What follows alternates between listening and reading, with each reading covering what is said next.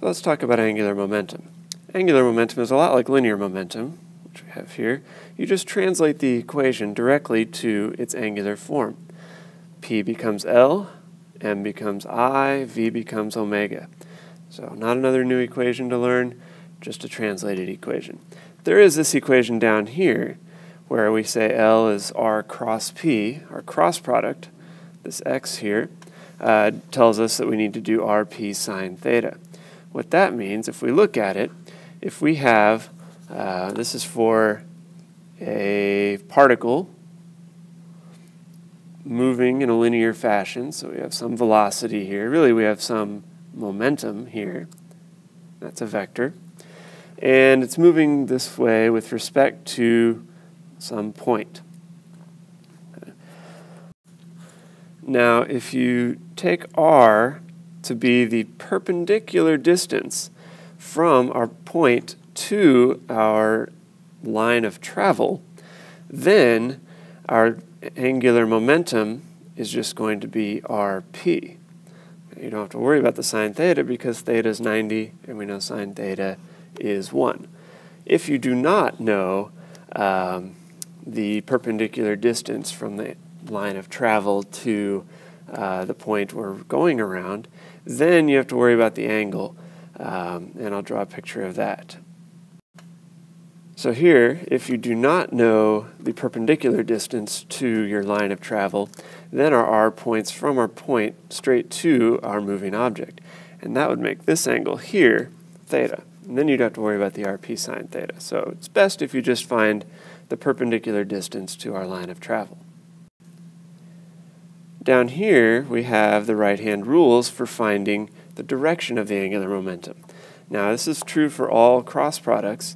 You do your fingers in the direction of the first vector, in this case R, and then you swing them over to point in the direction of the second vector, in our case P, and then your thumb points in the direction of your answer, which is our angular velocity, angular momentum. So in the case up here, we would put our fingers in the direction of R, so they'd be pointing up, and then we'd swing them to the direction of our momentum, which is pointing to the right, so our angular momentum is going to point into the page at that point. Now when we do conservation of angular momentum, this is a lot like conservation of linear momentum, where the total momentum before equals the total momentum after. That's all you really have to do. Most of the time, the moment of inertia is what's changing, such as an ice skater pulling her arms in while spinning.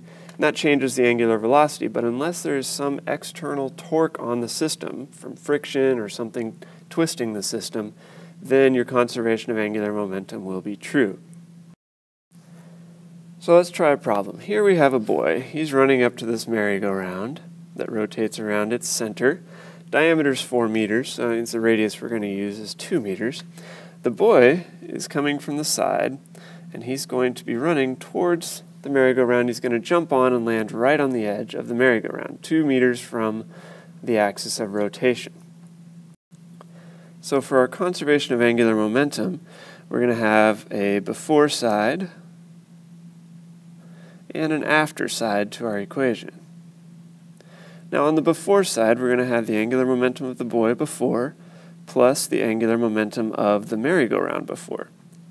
After, we still have the angular momentum of the boy plus the angular momentum of the merry-go-round. Now, for the boy's initial angular momentum, we're going to have to figure that out. So the angular momentum of the boy, let's do that over here.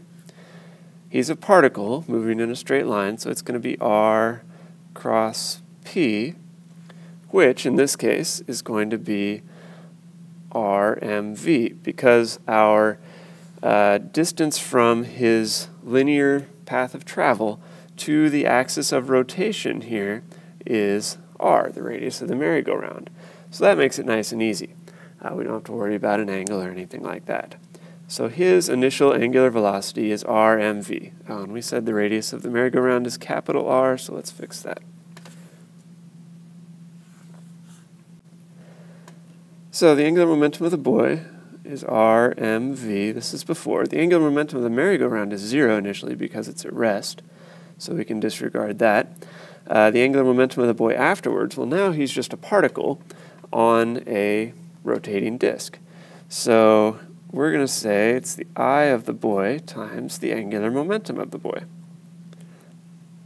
plus the angular momentum of the merry-go-round, which will be the I of the merry-go-round, times the angular momentum of the merry-go-round. Now, the angular momentum of the boy and the angular momentum of the merry-go-round are going to be the same after because they're now connected, so that we can use that.